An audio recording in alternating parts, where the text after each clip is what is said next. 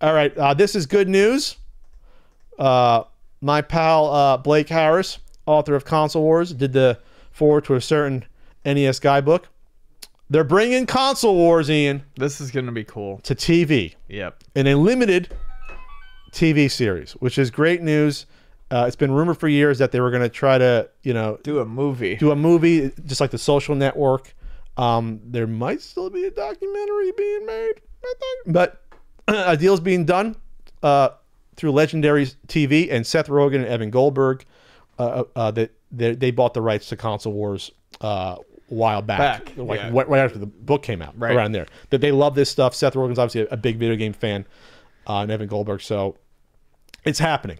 I think it's probably best for limited TV. 10 hours. You can do a lot more tell a lot more story, have better episode arcs. Yep. You can have standalone weird stories that you couldn't do with a 2.5 hour movie at most. Exactly. So this is fantastic news. They hired a big time screen director, screenwriter to write the pilot. Mike Rosolio to write it, and Jordan Vogt Roberts will direct it. So Legendary TV is a real name.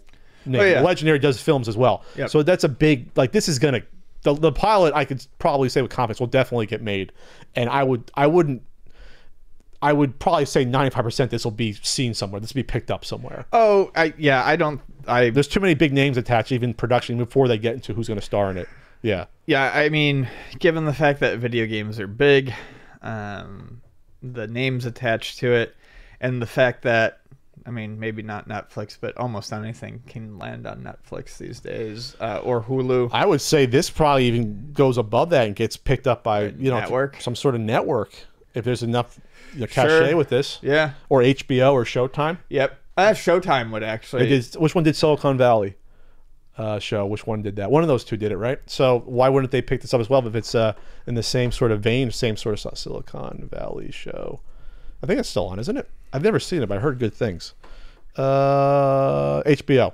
Yeah, okay. I can picture this being like an HBO Showtime sort of thing, potentially. Yeah. I'm just saying, I'm not a big expert on TV, but if they get a few... Neither am I. Look at us playing TV experts, just making the bets by naming everything.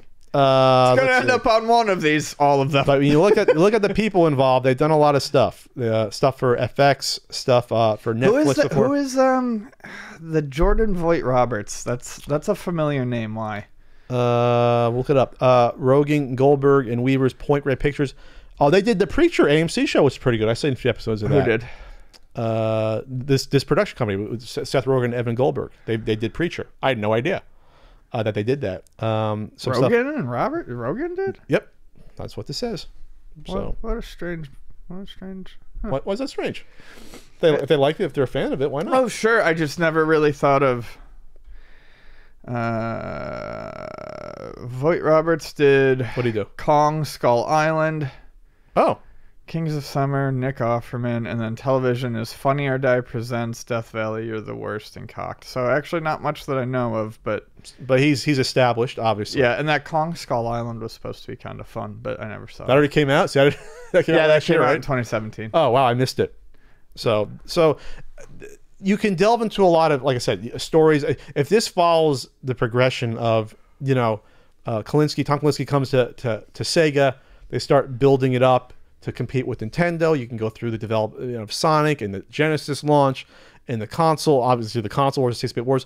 Then you can get to the later period, the fall from grace, when you get to like the 32X and things like that. And right. There's a lot you can do here. And the cool thing about this being that it's limited is that maybe next year they come back, they can do another video game story like in one season, like you just do season sets of stories. Right. So cool idea. They could pick some. It doesn't have to be a war. They could do Nintendo's fall, or one of Nintendo's like less spectacular periods. You can do Nintendo versus Sony with the original PlayStation. Sure. And there's a lot of stuff you could do. Right. Obviously, you need some drama and conflict. You could do the loss of Square. Basically, you could do almost an entire show on the focus of the loss of Square. Final Fantasy VII coming out on. You get 10 hours out of that.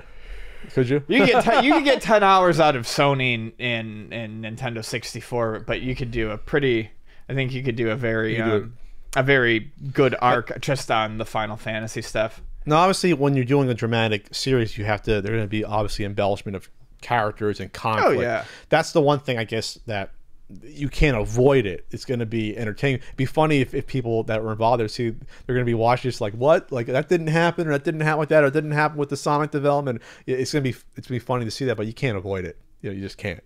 The fact that this is getting made, though, is just...